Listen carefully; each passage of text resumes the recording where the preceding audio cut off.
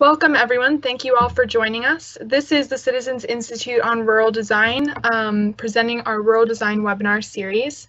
This webinar will be recorded live. If you'd like to ask any questions of our presenters or moderators during the course of the webinar, you can do so in the chat box. The Citizens Institute on Rural Design is a leadership initiative of the National Endowment for Arts in collaboration with the Housing Assistance Council and Building Community Workshop. The Housing Assistance Council, known as HAC, is a national nonprofit that focuses on communities across rural America through investment and assistance with affordable housing and community and economic development initiatives. Building Community Workshop is a nonprofit community design firm that works with communities across the country to elevate their strengths and help address their needs through design. Our third webinar is the Rural Design webinar series focused on rural design for a new future. Across the nation, small communities are adapting to a global pandemic and calls for racial equity. How can design and community engagement adapt to these challenges? Today, we're featuring speakers leading historic preservation at many African American churches, providing entrepreneurship opportunity for their Native American tribe, and working with students to develop affordable housing in the rural South. I'm so pleased to bring you these wonderful speakers today.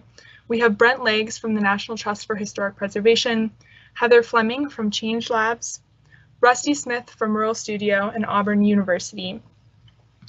Please welcome our first speaker, Brent Leggs from the National Trust for Historic Preservation.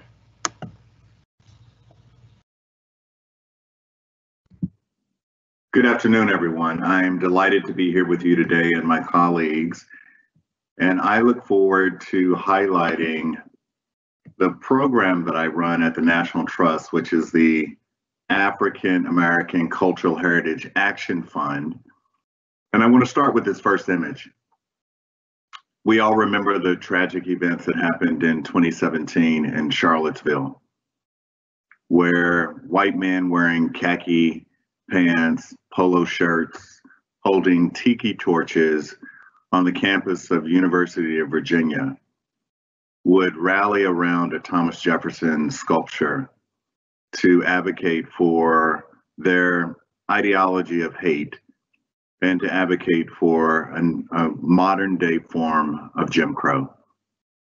In essence, we wanted to respond and to showcase that the linking between culture and preservation practice was a solution to help mitigate some of the social crisis in our nation at that time. And our view was that it was critically important to begin to tell the full American story.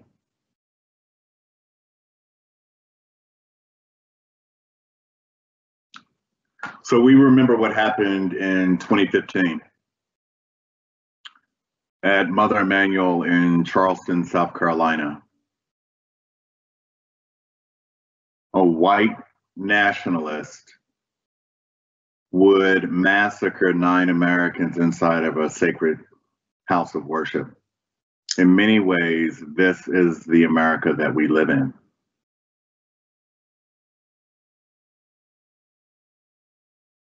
I wanted to highlight this image, not for shock value, but to highlight that in 2018, one of our own National Trust historic sites was vandalized with these words, and it just affirms once again the importance of American history and historic places that can either be used for hate and negative ideology, or that can be used to provide a positive impact to our nation.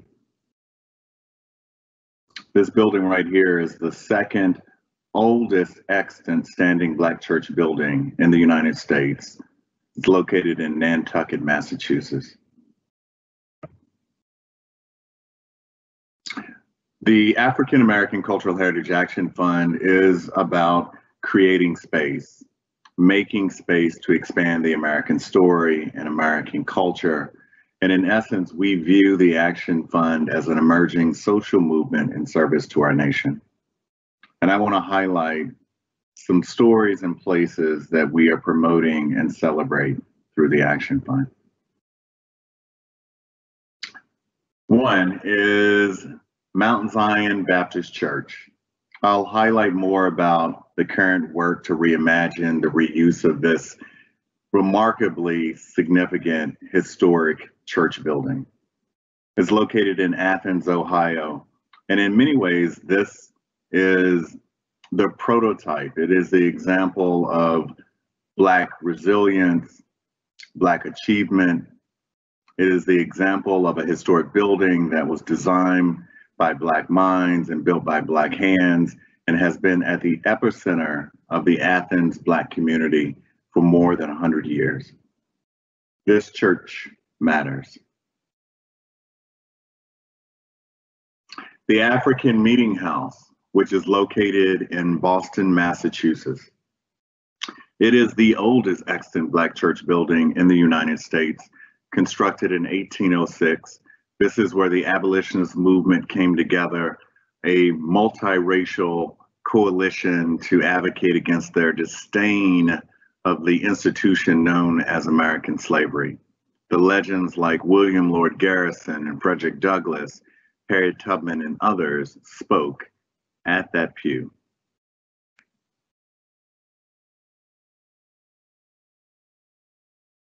Then, of course, you have places like the home of Harriet Tubman in Auburn, New York. We all know that Harriet Tubman, who was once called the Moses of her people, would lead the Underground Railroad movement and lead enslaved African Americans to freedom. Her beloved home stands in Auburn, New York, as well as the home of the aged, and this place has a story to tell. Rosenwald Schools. If you haven't heard about Rosenwald Schools, you should know this American story. It was born in the mind of the legendary educator and activist Booker T. Washington as a response in a crisis in Black education.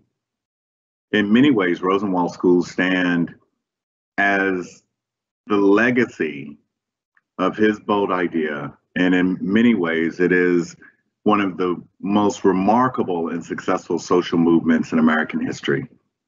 More than 5,000 schools built in 15 southern states. The gentleman here is Robert Taylor, the first licensed professional Black architect in America, first graduate of MIT. Booker T. Washington recruited him to start up the School of Architecture at Tuskegee, and Robert Taylor and others would design the first Rosenwald School building plan. I hope you have heard of an under-recognized female poet, Lucille Clifton. This is her home in Baltimore, Maryland. A group of artists have acquired the space and envision an art-centric program to honor both Lucille Clifton, who was the poet laureate of the state of Maryland, two-time Pulitzer Prize nominee. She's a legend and a former contemporary of Langston Hughes. This place matters. Many of you may not have heard of the National Center of Afro-American Artists, which is located in Boston, Massachusetts.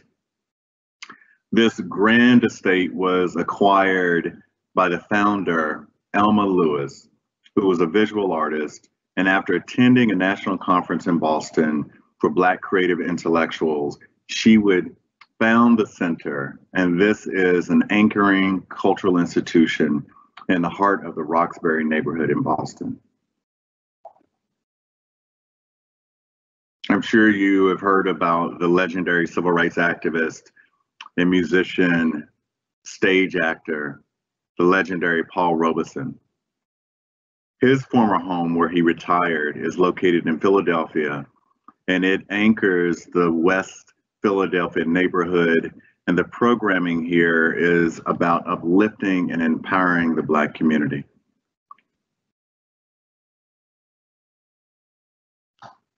I'm sure you've heard of John, and hopefully Alice Coltrane. John Coltrane, inside this ranch-style house, would spend a week in a second-floor bedroom and compose one of his greatest masterpieces called A Love Supreme. Following his death, Alice would record in their basement studio her first 5 albums.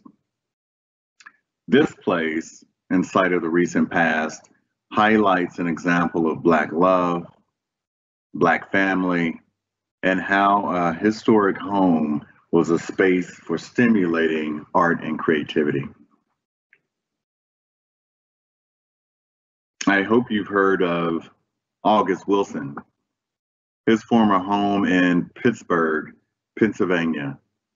August Wilson wrote a play, 10 series about the Black experience in this city, and in particular in this neighborhood. And a group of artists, family members, and others have organized themselves around the reuse, preservation, and activation of this space. And you can see here in this photo how they have leveraged the rear yard to be able to put on one of August Wilson's plays. Perhaps you've heard of the legendary blues musician, Muddy Waters. His home stands vacant in Chicago, Illinois. Muddy Waters is considered the father of modern jazz and blues in Chicago. And we are supporting an heir, his granddaughter, who is leading the preservation effort to reactivate this historic space, as well as his rehearsal studio that was located in the basement. There are other American stories that aren't as uplifting, stories that shifted the national consciousness of our nation and really was a catalyst for the American Civil Rights Movement, and that was the murder of Emmett Till. The Emmett Till Interpretive Center is currently working in Sumner, Mississippi, a rural location with a population of 450 people, to tell this important civil rights story so that our nation never forgets, but also to leverage the power of place and preservation as a strategy for community revitalization.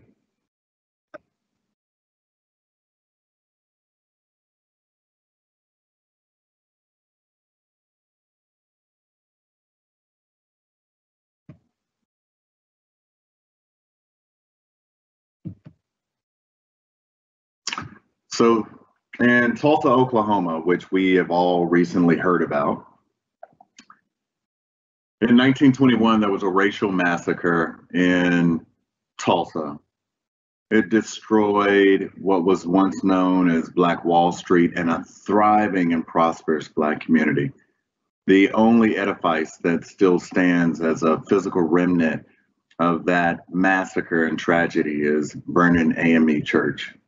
And I'm delighted to say that we provided our largest grant of $150,000 to help them to restore the historic stained glass windows.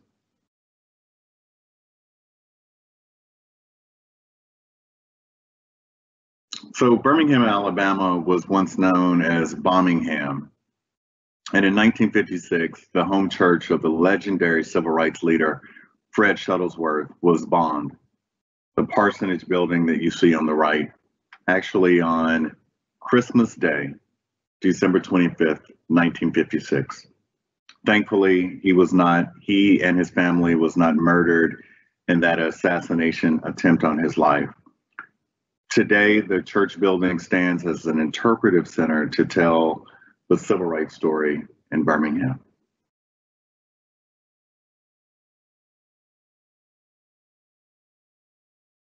I wanted to highlight the ways that communities can be engaged related to complicated histories, can take ownership and reclaim that history to be reminded of the cultural legacy that exists there. And the shadows in the background is the historic 16th Street Baptist Church. We all remember the tragic events that happened in the fall of 1963, and the assassination of 4 young girls. But today the church is telling 2 stories. It's highlighting the architectural story. This church building and the parsonage residential building adjacent to it was designed by Rayfield Wallace, who is the 2nd licensed Black architect in America. And of course, they're telling their civil rights story and have created a remarkable exhibition that is displayed in the church basement. So perhaps you've heard of the voice of the American Civil Rights Movement, Miss Nina Simone. This is the home where she was born, where she would learn to play the piano and would begin to be that champion for human rights. We partnered with 4 New York City-based visual artists to develop a stewardship plan to restore, interpret, and to return back this formerly vacant historic house to the local community. It's located in Tryon, North Carolina, population of 2,500 people. And what's beautiful is they are leveraging African-American cultural heritage, Nina Simone's legacy to envision and grow a creative economy.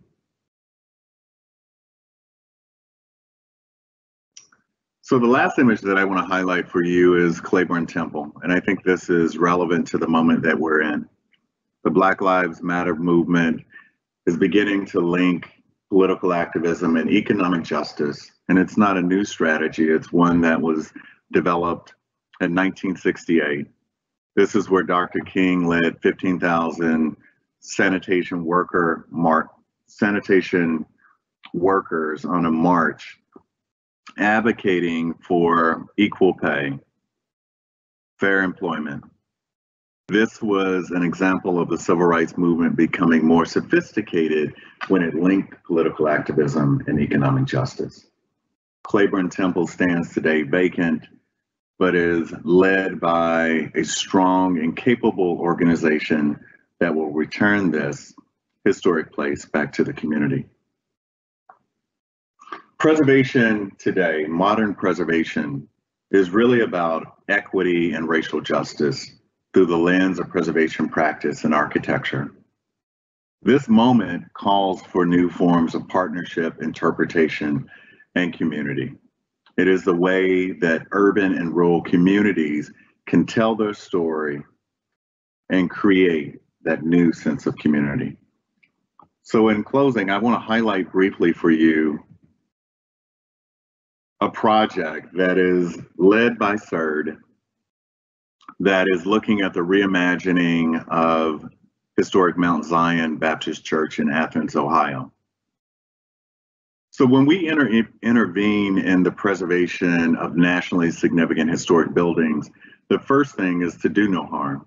It is to ensure that the stewardship strategy is the right approach to make sure that the physical evidence of that history is preserved. It is retained for future generations to interact with that history.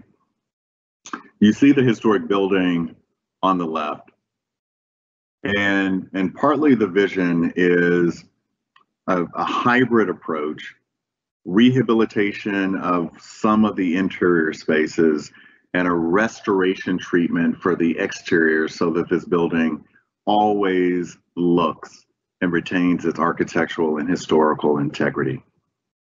But this historic space has spatial limitations. So the idea is to create a web of cultural spaces and experiences for visitors based on the Mount Zion Baptist Church Historical Preservation Society's vision for preservation and reuse.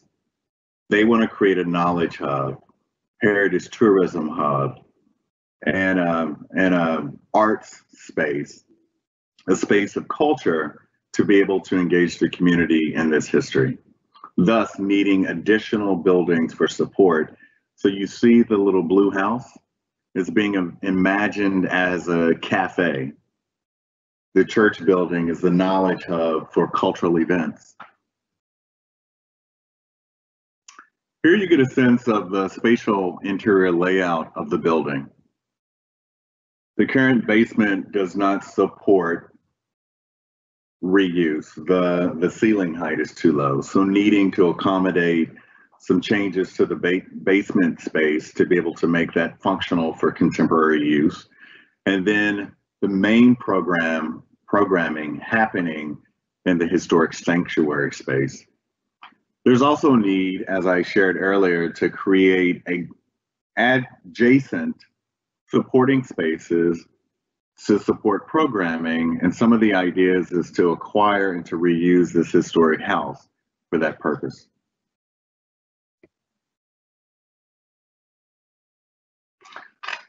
So once this final report is available, you will get a sense of a comprehensive and sophisticated preservation strategy that's being considered for the reuse of historic Mount Zion. I'm hopeful, and our partners are hopeful, that what's developed here, both in process and in implementation, will become a national model for other vacant historic church buildings and sites across the United States. The thing that I want to leave you with is that the Preservation Society, as a new and emerging organization, it takes time to build technical capacity to do preservation work, especially in rural markets where the fundraising capacity is limited. It takes a level of sophistication to make informed financial arguments and decisions that have lasting impact in historic buildings.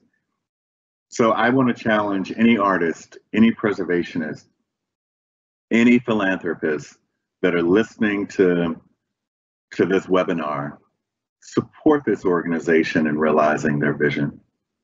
Help them to establish co-stewardship agreements and long-term partnerships that will sustain their programming and the preservation and stewardship of this historic site. It is a bold vision for Athens, Ohio. It is important that the Black community has a space where Black culture thrives, and it's important that this community can leverage its African American history for all of the citizens of Athens. Thank you so much. Next, I want to turn it over to my colleague, Rusty Smith.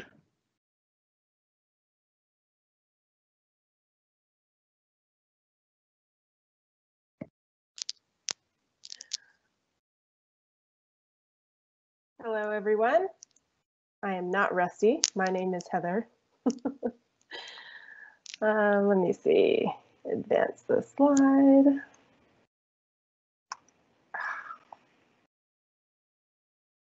There we go. One too far. Hello, and welcome to any Native brothers and sisters on the call today. Yat'e, Shik'e do Shedine. She'e Heather Fleming Inishya, and I'm a member of the Navajo Nation and also the executive director at Change Labs. Bitane Nishle, Bilagana Bashish Chin, Todachini Deshiche Ado Bilagana de Chanale. Tonanist Izin Nasha Echehet. And I wanted to start today by illustrating, sorry, getting back a hold of the screen. Start by illustrating what a typical Change Labs member looks like. So this is Brent Todlina, and he's the owner of Ashki Bada Moccasins on the Navajo Nation. And Brent runs his business from his home by necessity. And throughout his entrepreneurial journey, he will run into a variety of hurdles to legally operate a business from the res. I've added the most common hurdles we hear from the business owners in our community. Oh, shoot, it keeps going faster than me. The lack of reliable internet access to reach new customers, lack of labeled roads, which makes getting an EIN number nearly impossible. The lack of recognized roads also makes it nearly impossible for Brent to get Ashki Bada on Google infrastructure like Google Business. Brent eventually wants to have a storefront or a leather workspace that isn't his couch, but the lack of retail infrastructure on the res means that people have to run their business from their home. And to build a storefront from scratch requires a business site lease to access land, and that's a multi-year process that most people can't afford from a finance or time perspective. And then the lack of ability to own land has even more dire side effects to entrepreneurs like Brent. There's already a shortage of banks on the reservation, but now try and access a small business loan when you have no collateral. My co-founder Jess and I have spent the last 4 years documenting and categorizing these challenges that Native entrepreneurs face, and Brent's situation is not an isolated one. Last month, Change Labs released our first research report on the state of doing business on Navajo, using an established set of indicators developed by the World Bank.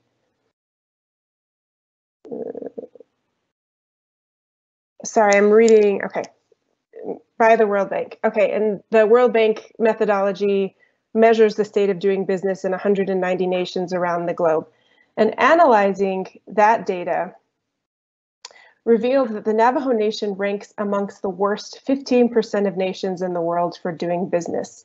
We're about on par with Central African Republic. And the most challenging thing about Change Labs work is that there isn't any one thing that needs to be fixed. It's this entire entrepreneurial ecosystem is complex and it's layered, and we map it out, it looks like this. And some of these challenges are more prominent than others, but what we've learned is that, like any complex system, it's difficult to make change to just one of these supports and then expect all of them to improve. To really affect change requires a holistic approach.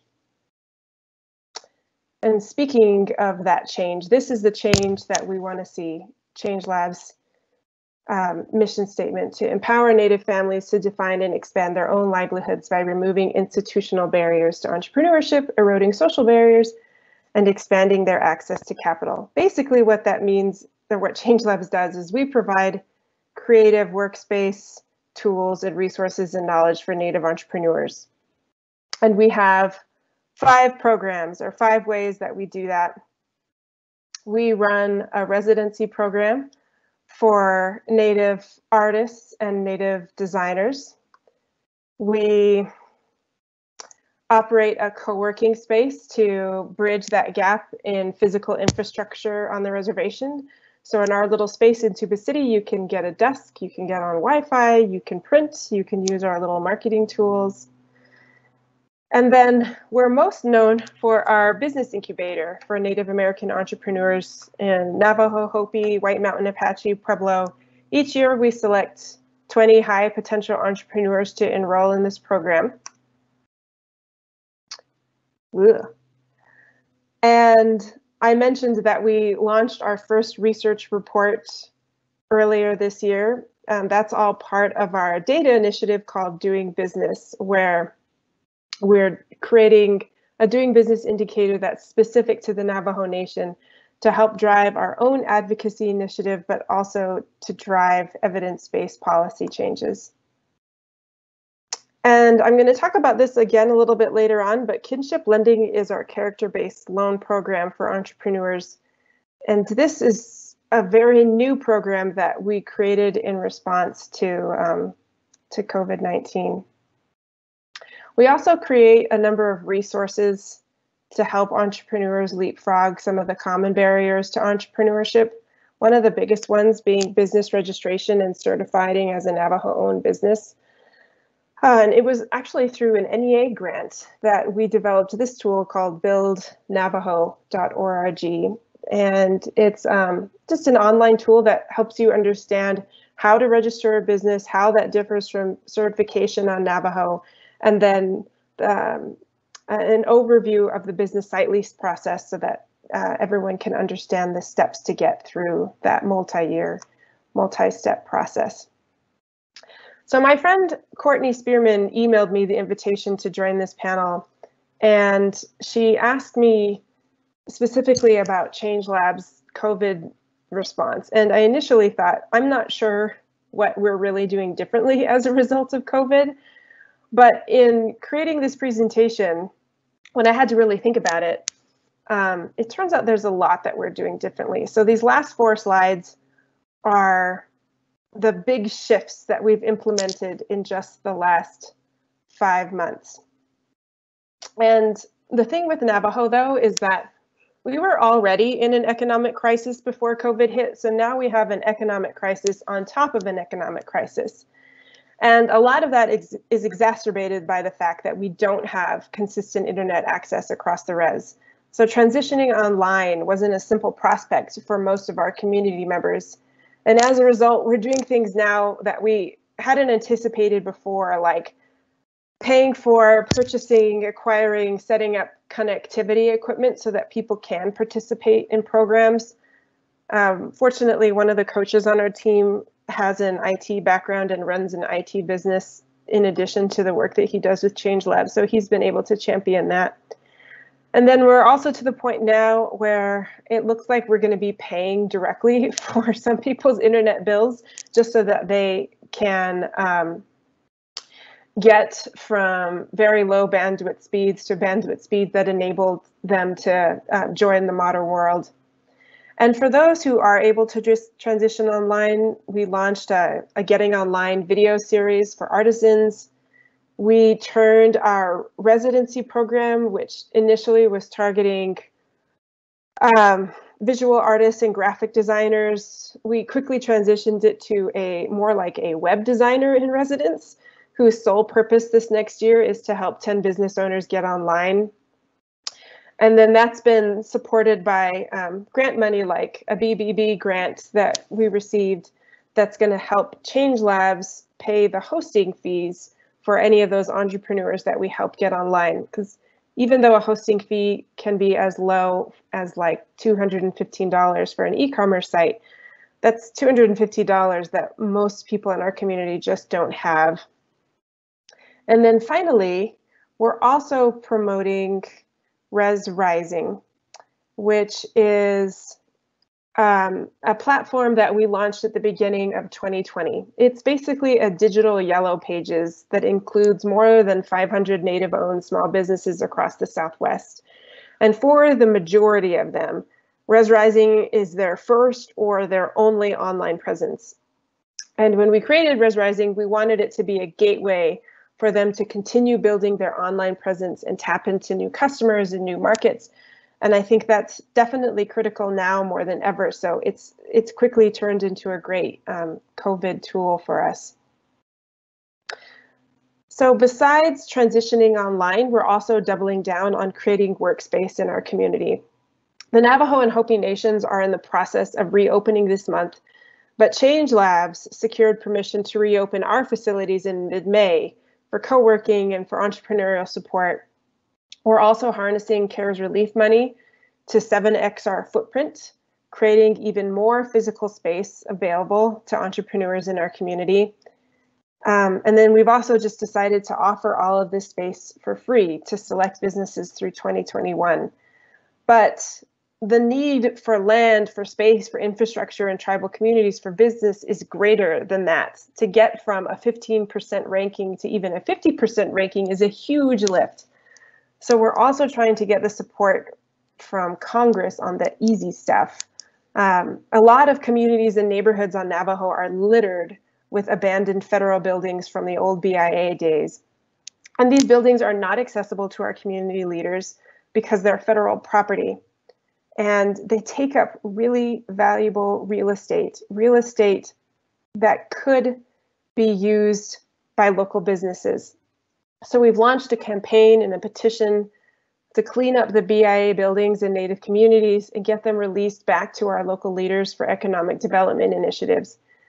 And we collaborated with Tommy Gray Eyes, a local Navajo artist who's been wheat pasting photographs of entrepreneurs in our programs. Entrepreneurs who desperately want and need retail space or workspace, but they can't access it. He's been wheat pasting their photos on these buildings to show what's possible if we invested in our local business owners. Well, we've also been working on getting money out the door. So kinship lending that I mentioned earlier is a brand new program for us that we created within a week, thanks to the support of our partners and our donors. We raised $150K within a month to lend to 37 new borrowers. And like many organizations, we've been working on aggregating resources and putting them online, creating a web page that we edit weekly, looking specifically for grant and loan opportunities that are applicable to businesses that are located on tribal lands. One of the biggest opportunities available to the people in our community is a brand new program, the Navajo Nation Cares Relief Grant, that targets Navajo small business and artisans. And Change Labs is actively collaborating with the Navajo Nation Division of Economic Development to support the rollout of that new grant program. And then finally, again, probably like many other organizations, we've had to become extremely flexible in our work and specifically our internal policies. We've had COVID sickness within our immediate team, deaths within our families, heavy trauma within our communities in the past 5 months, and this all puts a strain on everyone on the team. It shifts everyone's priorities, and so Change Labs had to shift too. We're supporting staff who need time for community work. My co-founder Jess, I think she's the best example. In addition to working for Change Labs, she also co-founded the Navajo Hopi Families Relief Fund in April and has raised nearly $6 million within 4 months to distribute food and supplies to families all around the reservation. So she and the other founders of this initiative basically built the Navajo Nation's largest distribution company within a month, in addition to just, doing her other work. And one of my other team members has decided to run for office in her community to help those in need. We have other team members who need time off during the day to deliver food to family members, to drive elders to get tested, and so on. And I think all of us felt initially stressed trying to do all of this work in our spare time and also trying to do our Change Labs work. So we changed our policies so that our community work is our Change Labs work, and then hired 2 more staff to help redistribute the workload. So I'm looking at this list. I'm really proud of what we've been able to accomplish and change in the last 5 months. And I'm grateful to Courtney for forcing me to think about it, because I think there's much to celebrate. And of course, I'm also grateful this opportunity to speak about it. And unfortunately, I have to jump to another webinar, but if you have any questions, here's my email, and thank you so much for having Change Labs. And now I'd like to hand it over to Rusty Smith.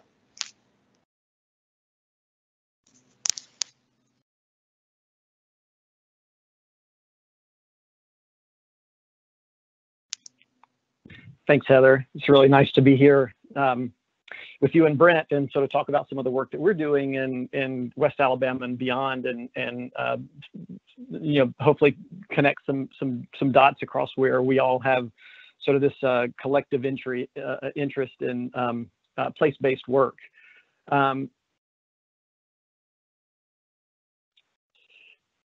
Rural Studio is part of Auburn University's architecture program. We have a 5-year undergraduate architecture program. That's pretty normal in sort of architectural education space for undergraduate students. Typically, students will come to the university as true freshmen right out of high school and study for 5 years. And at the end of that time, they leave us and can become practicing licensed and registered architects. As part of their time their 5 years at Auburn University, they have the opportunity to come out to Rural Studio, which is a residency-based remote program about 3 hours away from campus. It is located in rural West Alabama. And the students come to us from anywhere, depending on what time of their education they join us, from anywhere from 1 semester to up to 2 years of that 5 years of study.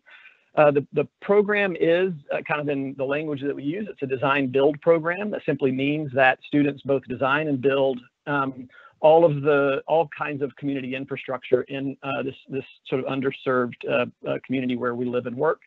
The program was started almost 30 years ago by Samuel Mockbee and DK Ruth, and it just had a handful of really simple premises. The first was that the best way to learn how to do things is to actually do them. So students often come to university to be invested in knowledge, and we've found that it's only through action and experience are we able to transfer that knowledge into know-how. As you know, sort of Heather alluded to when she sort of talked about that in Change Lab's work, where there's you know, not one single thing that needs to be fixed. There's a lot of approaches that you have to take. It's really complex. We also have found that when you're trying to do really difficult things that you don't know how to do, the best way to do them is to try to tackle it together. So the work is extraordinarily collaborative because of the complexity of the work. And the last sort of premise behind the program when it was founded was that, you know, everyone deserves access to good and dignified design, whether they can afford it or not, and that architects as professionals have a sort of a professional responsibility that when they see folks in crisis, that we need to act. We are located in Alabama. Auburn is over on the east side of the state. Birmingham is our financial center, kind of in the north central part of the state. Montgomery is our capital city.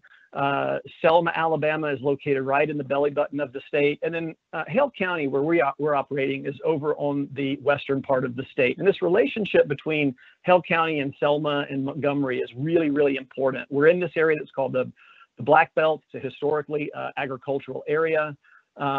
It has a great history. It's a sort of a remarkable, holds a remarkable place in you know, sort of obviously the ongoing sort of movement for civil rights and voting rights. We are in an area that's considered to be persistently impoverished. As many of you here know, that's simply a federal designation that means that a county has had its 20% or more of its residents live consistently and persistently in poverty for 30 years or more. Of course, as we begin to look at populations in these counties, you know, those percentages, when you begin to look at childhood populations, elder populations, and populations of color, those percentages can jump, you know, quite high, well above 30, 40, and even 50%. Just as an aside, there are about 370 to 380 persistently impoverished counties in the United States. Over 85% of them are rural. So this issue of persistent poverty is particularly a rural problem.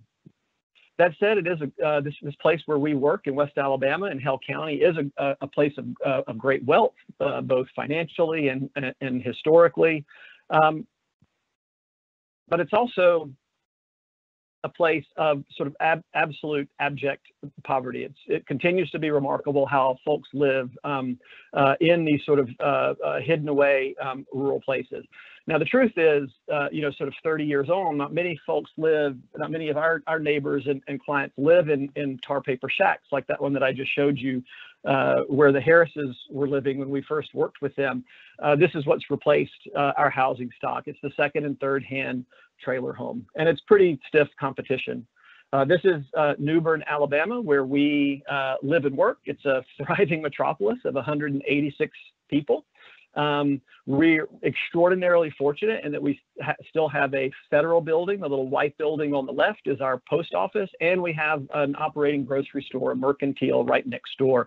Most towns this size don't have either of those institutions. We're fortunate to have both. This is the building that where we work. It's affectionately referred to as the Red Barn. And if you're familiar with architecture school, when you come inside, you'll see that it operates and functions just like any architecture program around.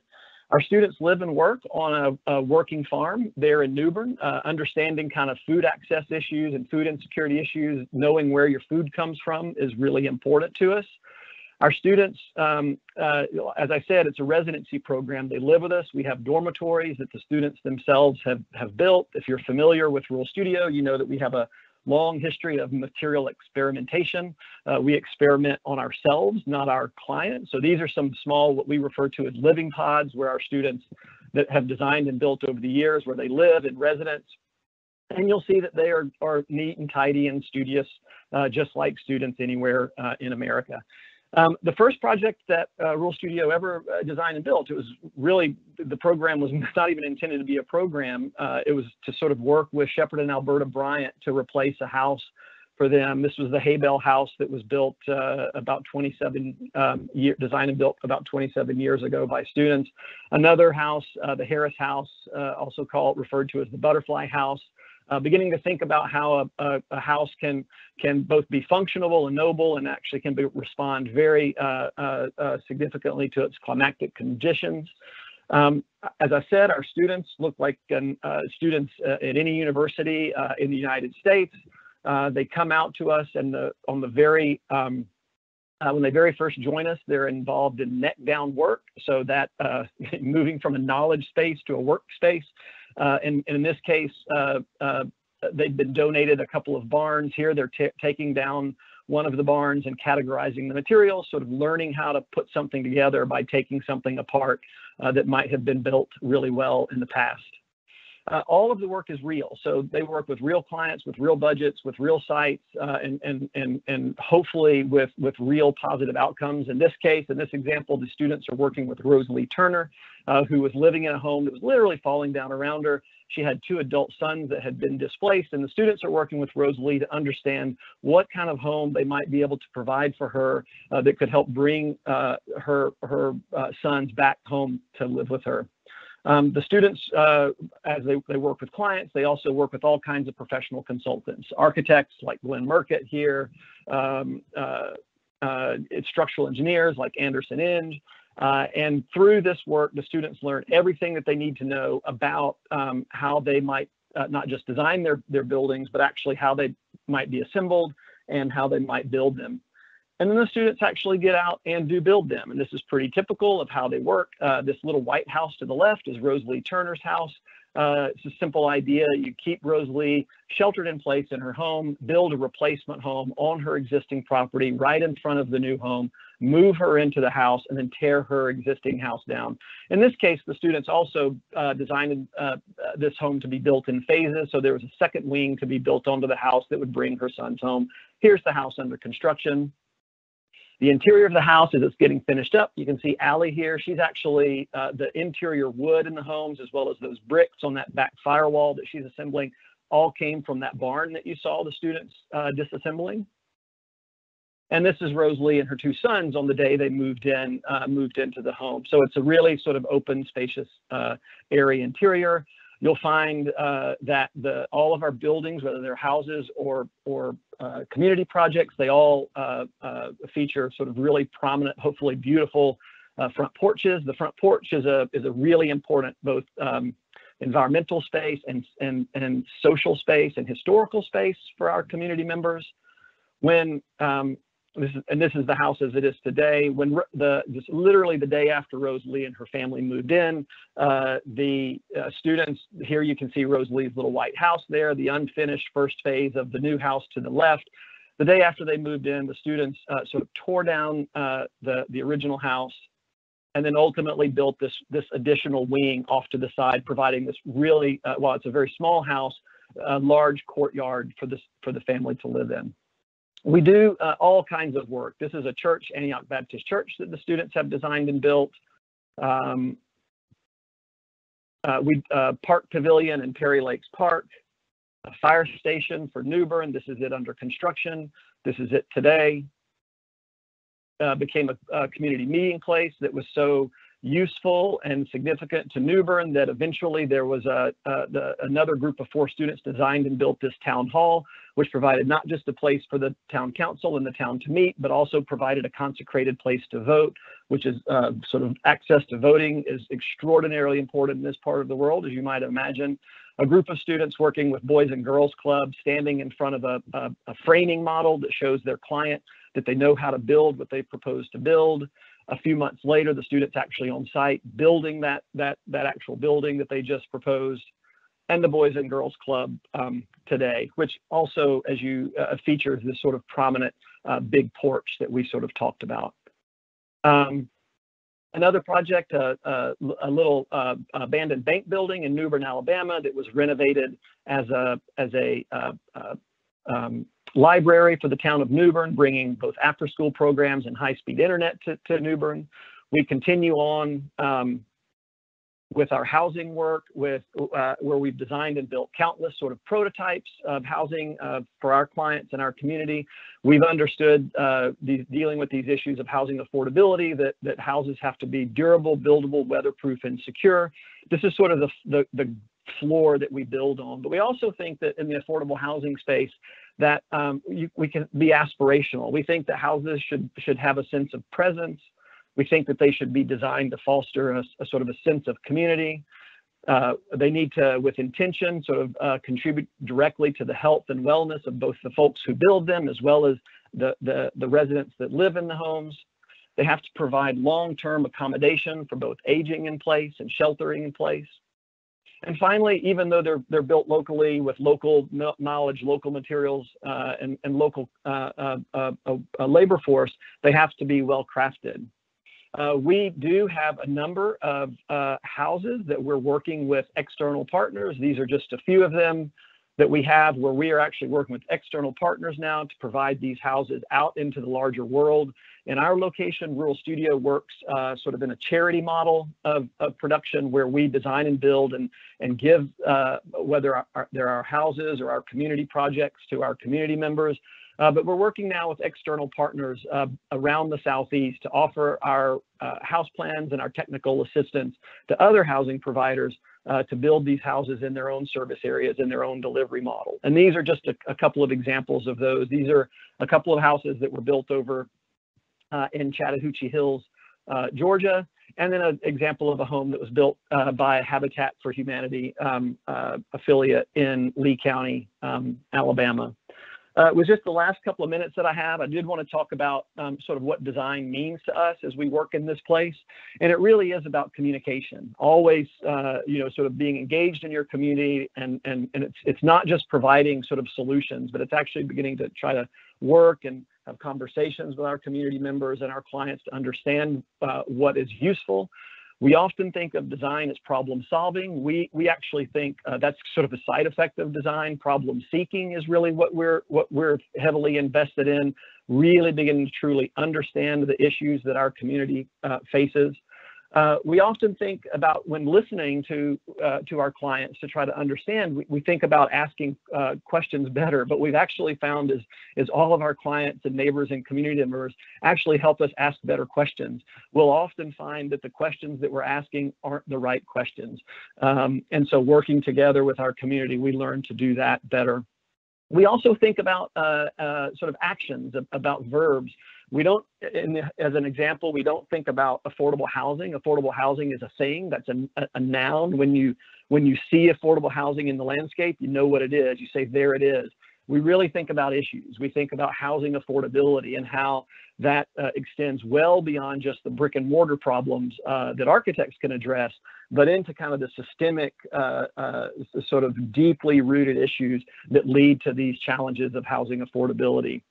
And then we also think about this issue of income and wealth, that often we think that if we can just solve income problems, that will address many of our issues.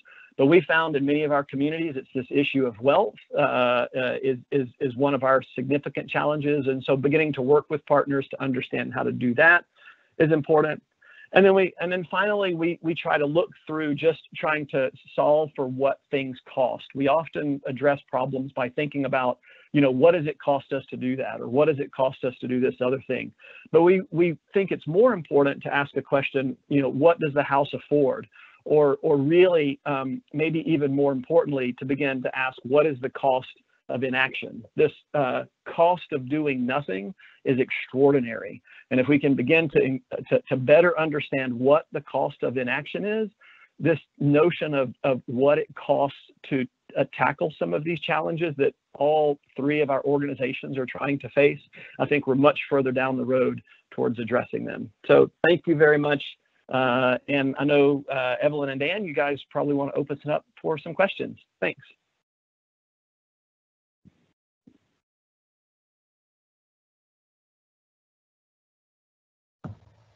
Yes, thank you so much, Brent. So for everyone listening, you are able to ask questions in the chat box. If you're on your screen for the presentation, you can press Q&A and submit a question for me as a moderator or for the two presenters that we have remaining.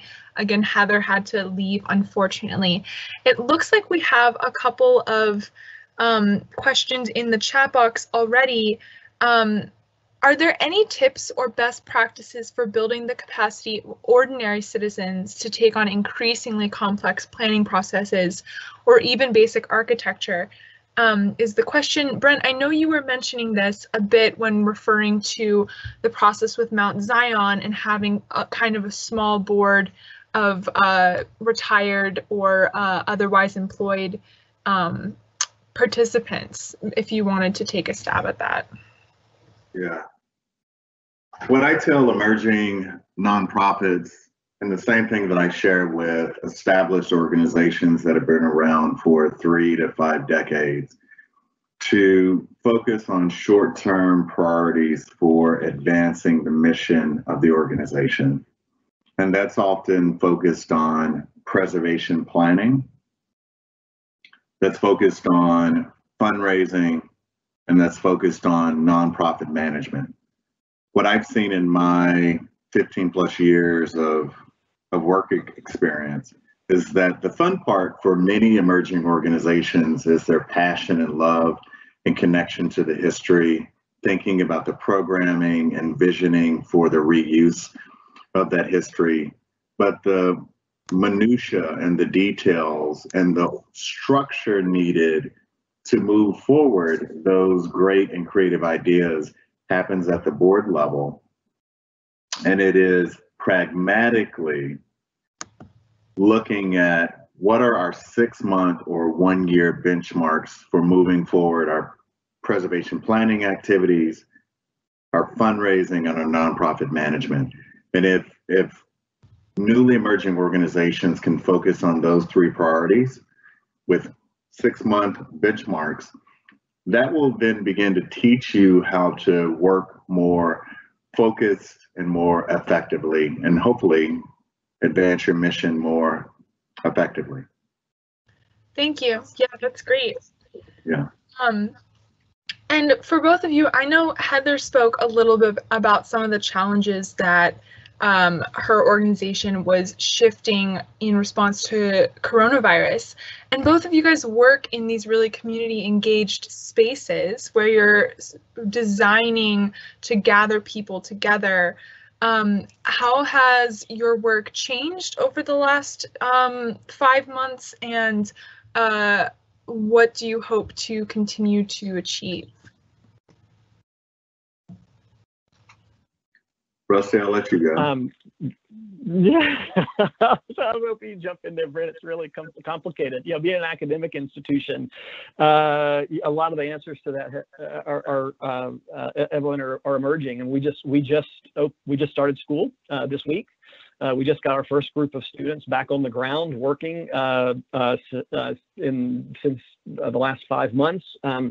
When we had that big shutdown back on, I think almost across the United States on, kind of March 12th to March 13th, we had about 24 hours to shut down all of our project sites and send our students home. So that was a little bit stressful. We spent the summer working with the university to try to understand in the kind of ever evolving kind of information milieu, like we all have been, to try to figure out how to open back up safely and successfully. Our communities are so challenged. We're operating in some of the highest risk communities regardless. And then you sort of look at the overlay relative to the communities that are so negatively impacted by COVID-19. We're right in the thick of it. So protecting our neighbors and our community members and our clients is first and sort of foremost. Obviously, getting students back on the ground, working in a safe manner has been extraordinarily important. We can't do our work unless we're physically in the community working hand in hand. So what we've done is we are fortunate in that we have some upsides. We do work almost when we've got job sites, of which we have 7 that we've opened back up. They're outside. We work in small groups. We typically work in groups of 3 to 4 students with an instructor. We can safe social distance. We have a lot of guidance, obviously not just through the CDC, but because we're sort of work on job sites. OSHA provides a lot of safety precautions that we can follow. So we get a lot of good guidance to do the work. But it's absolutely critical. The issues that our community faces haven't gone away because of COVID-19. They haven't stopped. And if anything, they've gotten worse. And so that's been, job one is to get back. We're working where we're working because of the challenges that our communities face. We've got some really hardworking, dedicated students who are committed to keeping their eye on the ball, understanding what their job is, and doing the things that they need to do to keep their community members safe and secure, their clients safe and secure, and keep us open and working. They're really super. Our students are really focused on the job at hand, and so it's really, they're our security in some ways that will allow us to continue work. We have done a lot more of this, particularly with our remote clients. We're doing a lot of, we have clients that are building houses throughout the Southeast. So providing technical assistance where we normally be face-to-face, traveling a lot on job sites, we're doing a lot more of this. We have just recently been able to travel, and so we are doing a little bit of critical traveling with some of our housing providers in the Southeast to meet face-to-face. But we're trying to be really strategic about when we have those face-to-face meetings and making sure that it's a really good use of that sort of little bit of increased risk. Thank you so much. And with that, I think we have run out of time for this program. But again, anyone who is interested in learning more about the Citizens Institute for Rural Design or the speakers for today, you can reach out to CIRD@ruralhome.org, and I'll be happy to answer any more questions. Thank you so much for joining this presentation. Thank you to our presenters. Thank you to the National Endowment for the Arts. And stay safe, everyone. I hope that this presentation offered some inspiration to all of the rural communities out there working to make a positive message in today's world. Thank you.